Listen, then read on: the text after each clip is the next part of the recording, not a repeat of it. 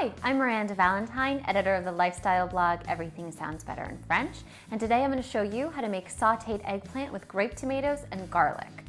So our ingredients are really simple.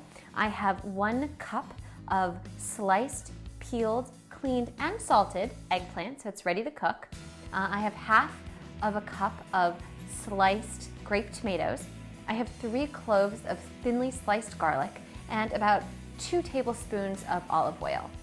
I have my skillet over here, beautifully nice and warm. It's like medium heat, medium low, because I don't want it to be like too hot, because I'm going to start by putting my olive oil in and then adding my garlic. And I don't want to fry my garlic and I don't want to brown my garlic, so I don't want it to be too hot because that can happen in a flash.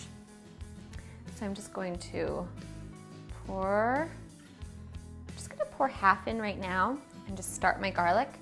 And then always, anytime that you have a pan that's, larger than the immediate amount, of olive oil that you pour in, I just want to make sure the whole bottom gets coated.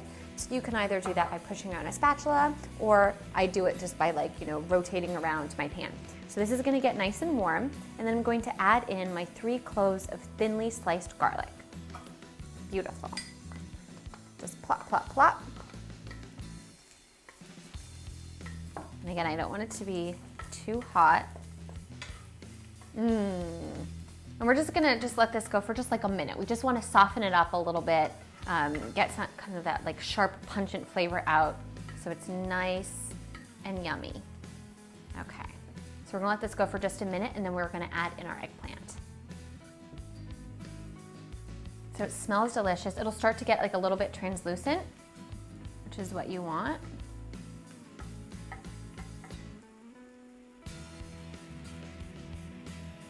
And it will start to release the flavor, and it's good. Okay, one of my bits is starting to brown, so I'm gonna add in the eggplant now.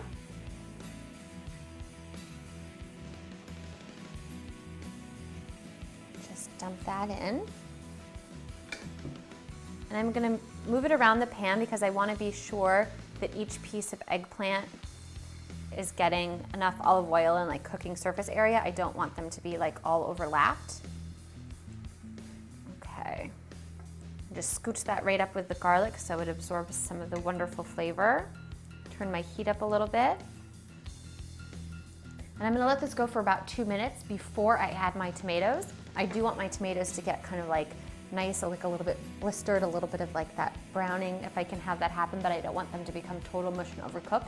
So I'm gonna let them chill out here while I start my initial cooking. So we're gonna give it about 2 minutes on this side, and then I'll kind of move it around, flip it, add my tomatoes in. So hold on 1 second.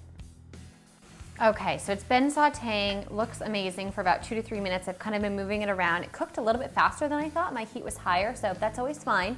You just want to, you're paying attention to the texture. You want it to get nice and soft and this sort of grayish green, which sounds terrible, but I swear it tastes delicious, sort of color. My garlic is starting to brown a little bit, which is perfectly fine if that happens at this stage. But I'm gonna lower the heat because I don't want it to get any more brown, and I'm gonna add in my tomatoes now. And I'm gonna drizzle a little bit of that remaining olive oil on the tomatoes, just so they can get nice and brown and delicious. These will cook pretty fast, and you don't ever obviously want your tomatoes to be mushy. Okay, so my eggplant is really definitely close to done. My tomatoes are getting nice and soft. I'm just gonna add a little salt and pepper to taste right now, because that's what I like, but leave it off. Remember, you've already salted your eggplant, so it might have a little bit of salty flavor residue, but not much. And then just a little dash of pepper. Again, whatever you like, however much you like, however little, this is your dish. Just gonna give it a little shake and toss. Okay, so my tomatoes are starting to really soften, which is good, but I'm done. And it's so lovely because grape tomatoes have almost this perfumey sweet smell. I absolutely love them. And they are gonna be so delicious here. Let's just pour this on. Amazing. I cannot wait to eat this delicious side dish, or on its own. You could put it on top of a salad. Honestly, however you want to eat this, it will be absolutely delicious. There you have it. That's how you make sauteed eggplant with grape tomatoes and garlic. Thanks for watching. Make sure to subscribe. And if there's something that you want to learn how to make, send me an email at requests@mahalo.com. And don't forget to check out our other great videos.